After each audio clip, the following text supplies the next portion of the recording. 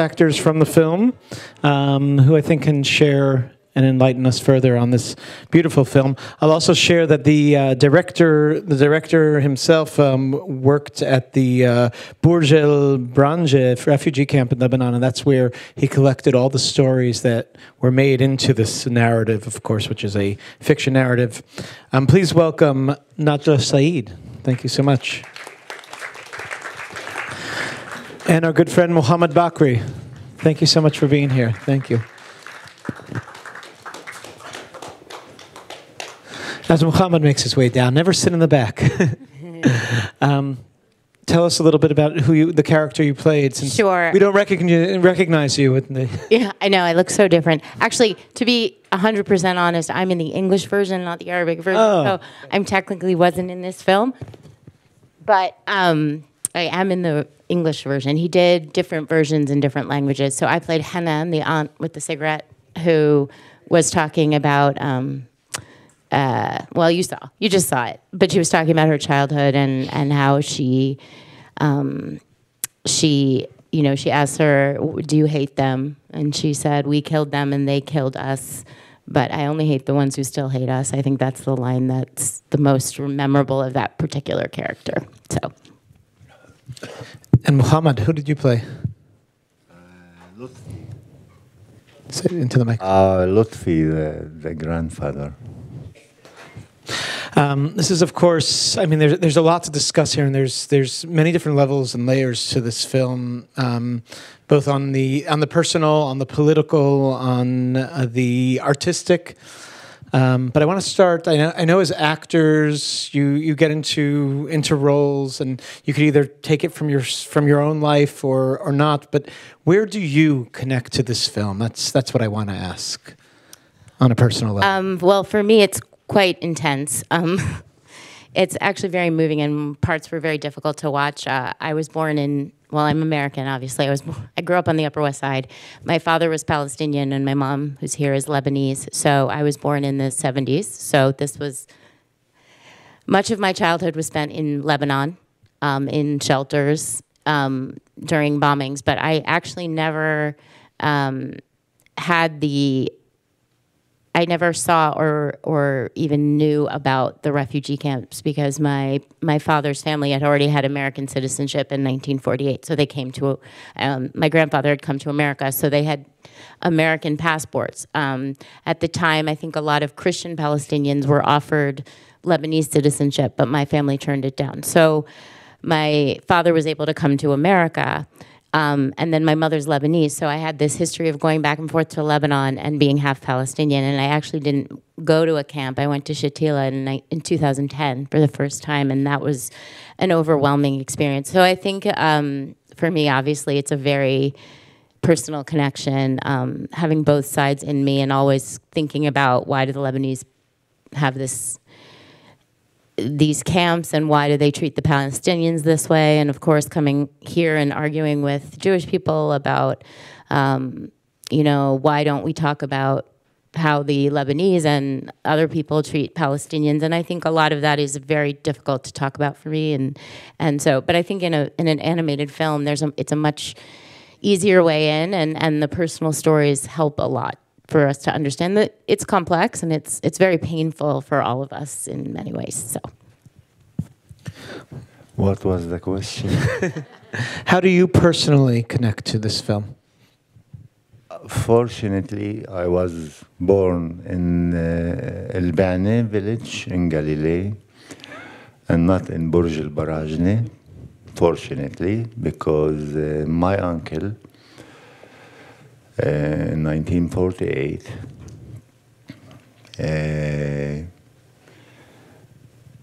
he escaped because he was very afraid of what's going on in every village and village during 1948. So he had 3 children. One is Bassam, one is Basim, and one is Hassan. And his mother-in-law, the mother of his wife, asked him to leave one of the children with her because she was old and she couldn't go to Lebanon by foot. We are very close to Lebanon border, Galilee. So at least he remained with his grandmother, and the mother, after 2 or 3 kilometers, decided to come back and to pick him, to bring him back, because she couldn't leave him alone with his grandmother, with her mother. So she came back, and the grandmother said, "No, I am not giving you. I must keep something from your smell. I want to smell him." And that's the way he remained in my village. If I was one of the 2 children, the other 2 children, I was living in Burj Al Barajni. So my connection to Burj Al Barajni is a very personal connection. And 2 years ago, I visited Lebanon, and I went to Burj Al Barajni, the real one, not this one. And it was more than horrible, more than. I think the director was so kind that he didn't bring the miserable life and smells and everything, you know. So anyway, that's the way I was connected to the film psychologically. And when Mats Grurod called me and said, "I want you to be one of the characters," I was more than happy to help him with my voice. I remember when you told me when you had visited Lebanon, an amazing story, how when you came into the village, your family all were smelling you. Mm-hmm.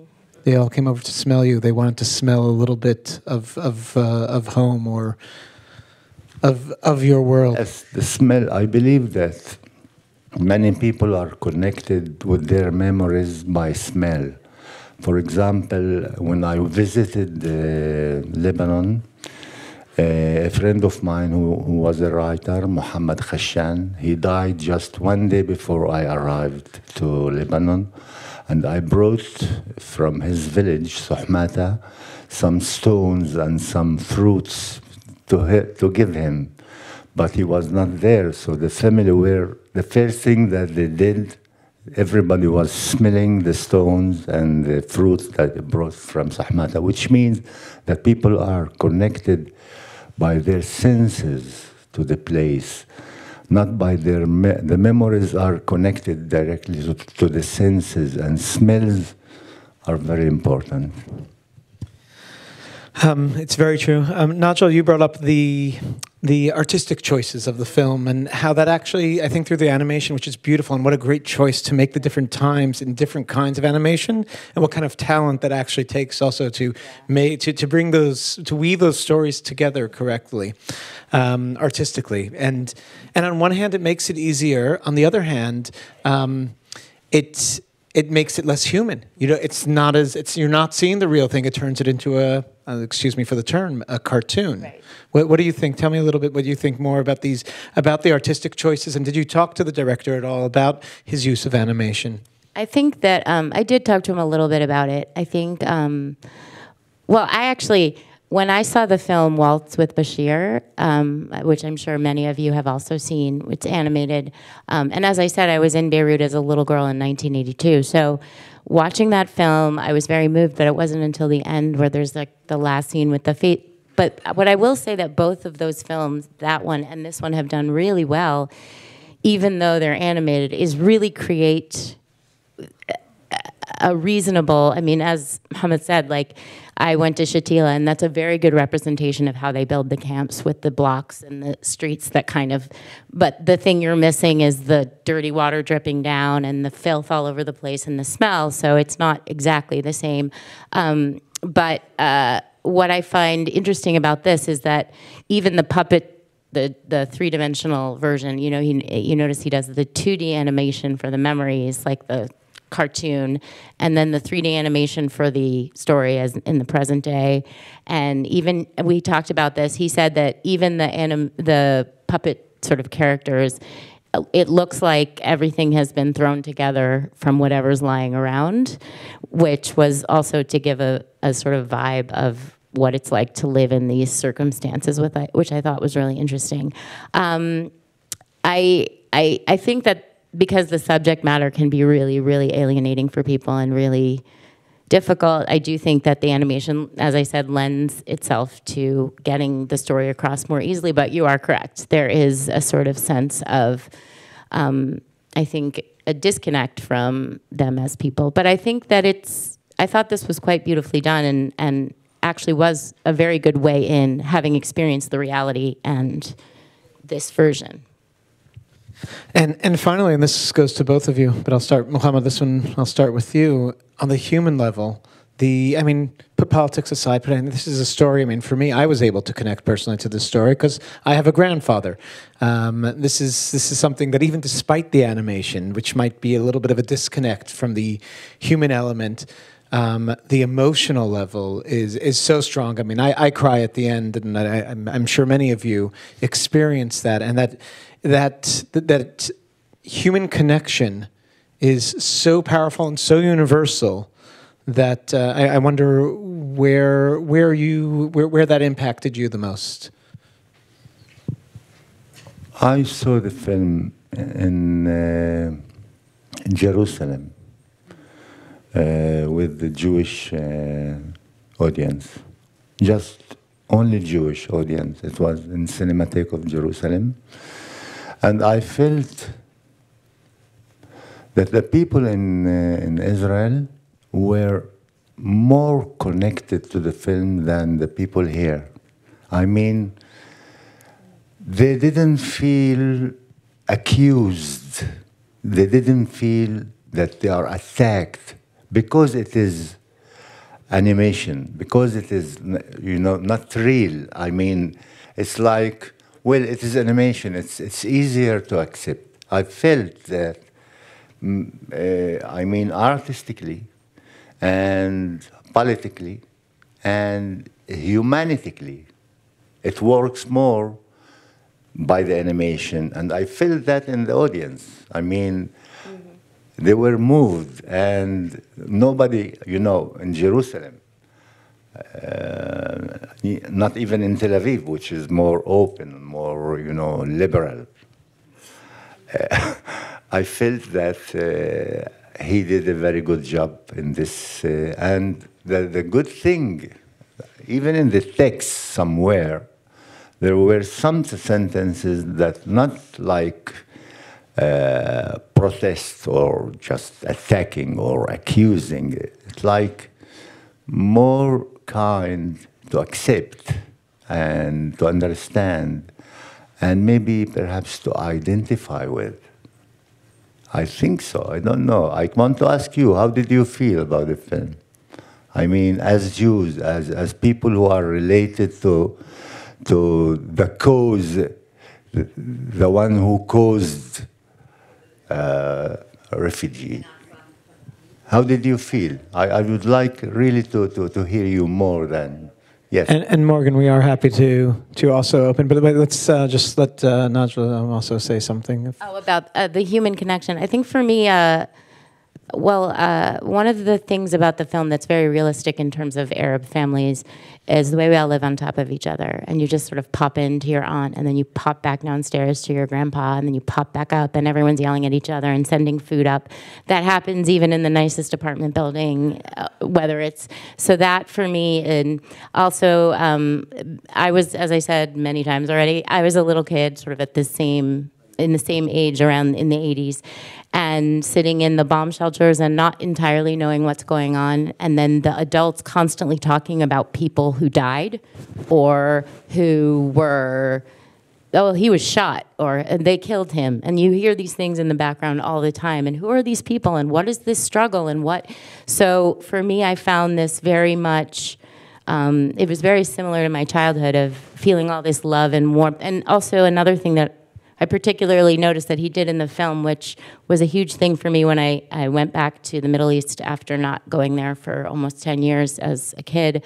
I went back when I was 18, and even though everything in Beirut had been bombed and in Gaza was, you know, atrocious, they all had gardens and flowers and fresh fruit and fresh vegetables, and were constantly watering the plants and talking about. So for me, these moments that were very, very much like the family moments in our past and in our families, that was very, very real to me. And also the connection with her great-grandfather, it very much reminded me of my relationship with my father, that there was this thing that was constantly inside of him and sort of, and I understood it in a sense. I knew what had happened and that he had lost his home as a little boy, but I didn't really get it. And I constantly trying to find out from him what I needed to do or what I needed to say to continue this struggle, and not totally understanding it, but knowing that I just loved this man very much and I wanted to do what I could to sort of help him carry that into the future. I'd love to open it now to you, to your reactions, your connections, and your questions. So we have here.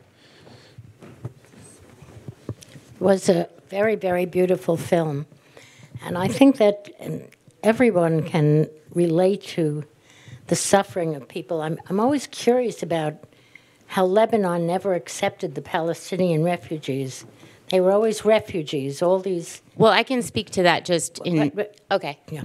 I thought it was a question. And I think that the other association might be, as you said, when the film was shown in Israel, in Jerusalem, actually, the hundreds and millions of Jews that were expelled from Iraq and Syria and Iran and Egypt and all the Middle Eastern countries. So there was a connection of this having to wander and having to lose your homes. Thank you. Can I just, I think in terms of Lebanon, it's a bit misunderstood and it's somewhat confusing. When the Palestinians first came, the Lebanese very much, and their official position is that these are people who have a home of their own and will someday go back. So that was the temporary idea, which is why they're in camps and they were never given citizenship, and they only can work in the camps, or they'll shine your shoes or give you a manicure in Lebanon, but they can't have a real job. That was originally meant to be because the Lebanese believe that they have a home and they will one day go back. However, as many of you probably know, Lebanon is not the most organized country. They also have a terrible sectarian system, which in a very uncomplicated way, I'll just say this. The majority rule in Lebanon is Christian.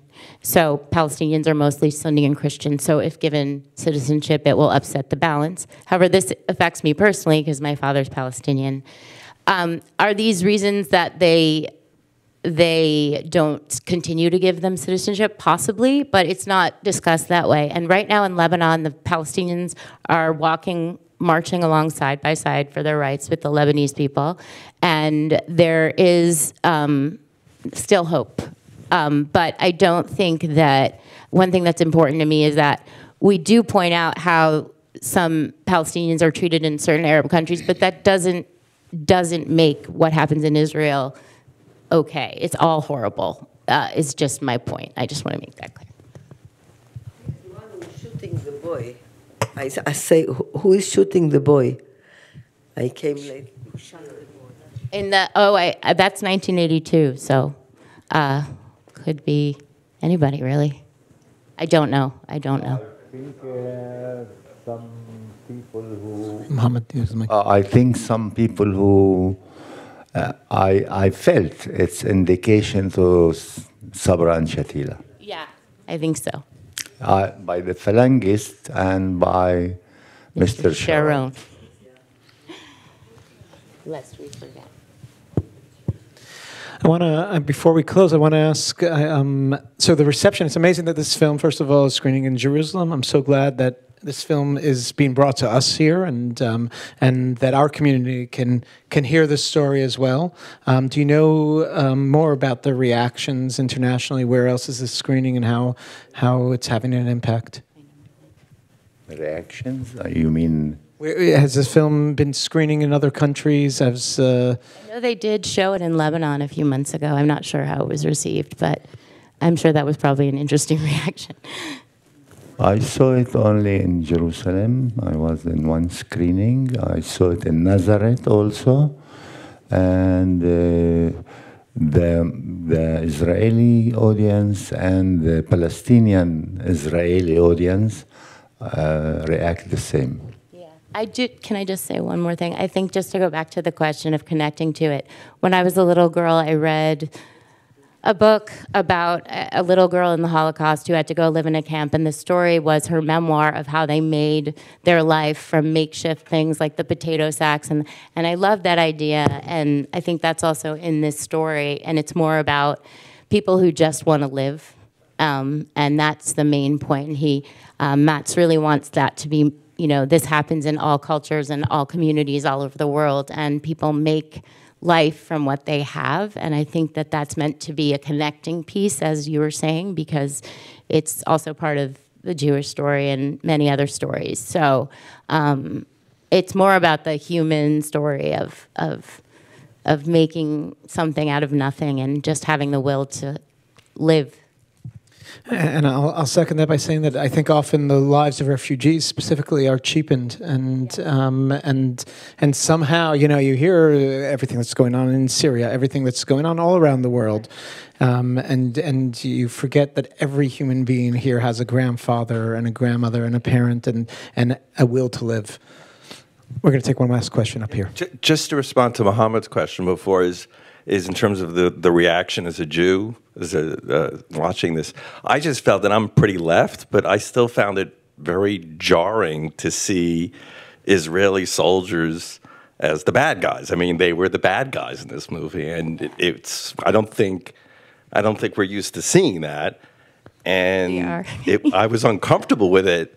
And I'm curious, in Jerusalem, people weren't, even though it's animation, people were not uncomfortable with that, or how did they react to that? Yes, I feel they were like accepting that, and they didn't feel, as I said in the beginning, I felt they don't feel accused. They don't feel that somebody is pointing on them. You did this. No, not at all.